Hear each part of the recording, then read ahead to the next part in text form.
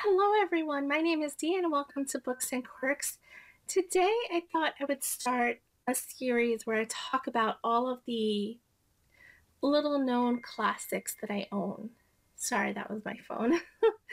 All of the little known classics that I own. Um, I have an entire bookshelf in my other room that is entirely filled with classics. Some are very well known.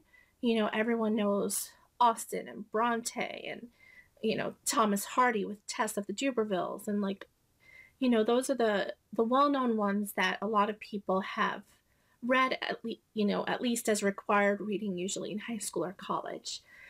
But I also, because I studied English literature, I also have a lot of classics that I haven't heard anybody talk about. And whenever I talk about these books and, even in my real life with friends and family, nobody's ever heard of these books. And I just find that so sad because I enjoy them so much and I would love, to talk about them with people. So I thought, I'd start by pulling some books off that shelf, maybe each week or every other week, and starting this series. So, yeah, I'm going to start. I just pulled off the first three books off of that bookshelf to start off with, and two were actually the first two that I pulled off from the front of the shelf was just two African American classics, and one is from the and a lot of these are from like the 18th century, so the 1700s and early 1800s. And one is one of the first female writers that published a book. So it's really exciting. So, yeah, let me get started. Oh, and if you see me looking down, I do have some notes that I just put together just of some bullet points so I don't forget to really to tell you about, the major parts of this book that I really enjoyed.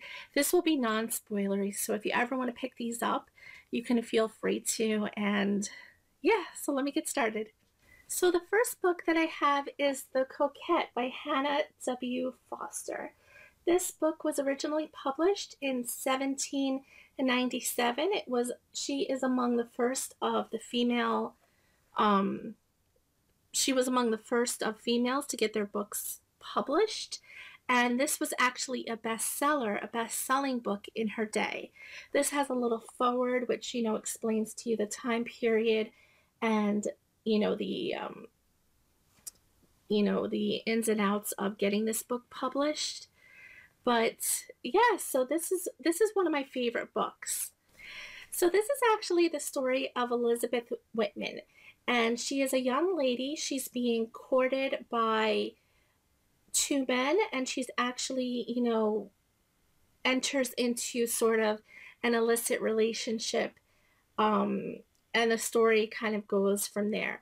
This book, what makes it so interesting, it's actually based on truth. There was a story in the papers at that time of a young woman, Elizabeth, the same name, Elizabeth Wharton. It says it on the back as well. And this woman, was sort of destitute at the end of her life. And because at that time in the 1700s, as we all know, from history, certain things were expected of a young woman. You were expected to get married young, have a family, take care of the family, take care of the house, all of those things. Women didn't have a lot of rights, couldn't own property and things like that. So, when somebody enters into an illicit relationship, things can happen and you're sort of on the fringes of society. So I really enjoyed this book because I really thought it gave you a glimpse into society at that time. It gave you a glimpse into, the problems that women had if they didn't, conform to what was expected of women at that time. And the character, Eliza Wharton, was ahead of her time because she didn't want to live. She didn't want to conform. She didn't want to live the life that was expected of her. She didn't really want to, do the whole thing of, get married to, somebody that she hardly knows, have a family, take care of the house, the kids. She didn't want to do that.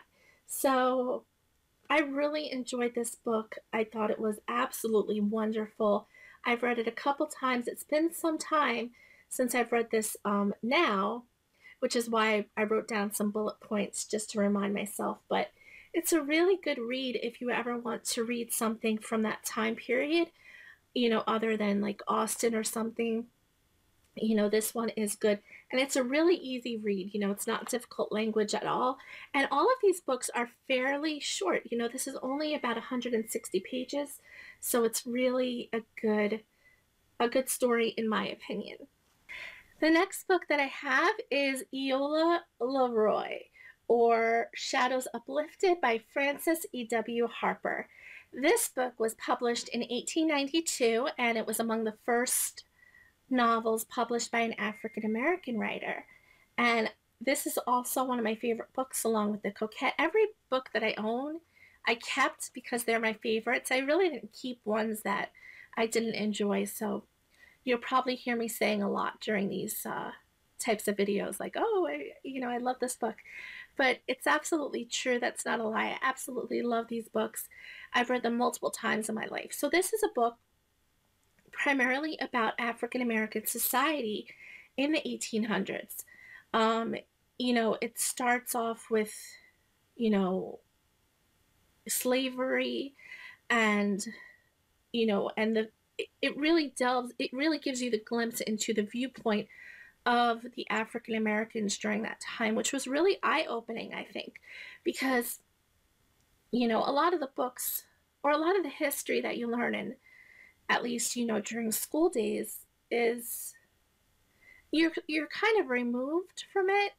And although you read some books that deal with slavery, you don't really get a good glimpse. And I thought that this was really good.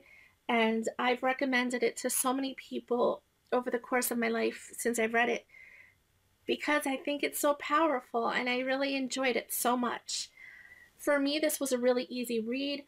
It's it's not very long. It's a little over 200 pages, but as you can see, this is a little tiny short edition that I have. So it's not very difficult at all.